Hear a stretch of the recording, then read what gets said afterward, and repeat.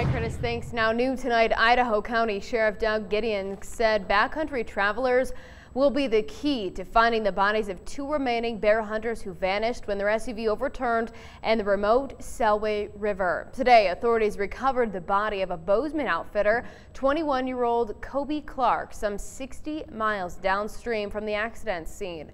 2 days ago, Forest Service employees found the body of 22-year-old Reese Rollins of Oregon, also more than 40 miles downstream. Given the high water conditions, the sheriff isn't surprised at their location.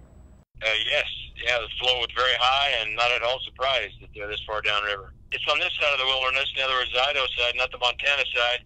This was seen by an individual who got hold of some folks who called us, and we went up, and with the help of 6 Forest Service firefighters and 3 of our employees.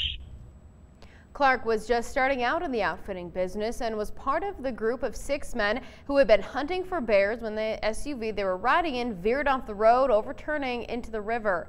Rollins was also a young sportsman enjoying the adventure. Brothers Jesse and Raymond were both in their 20s and from New York, and they're still missing. Giddings says no renewed search is planned, but he does expect river float trips will report any discoveries on the upper river, while others traveling in the backcountry will be of assistance.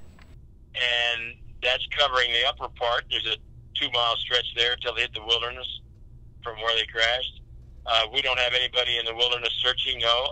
I know 2 Bear Air made a special trip at the request of, I think, the New York family, possibly. And we had Life Flight. They did us a favor and did a 1-day flight. 2 others from out of state who were in the SUV made it safely to shore.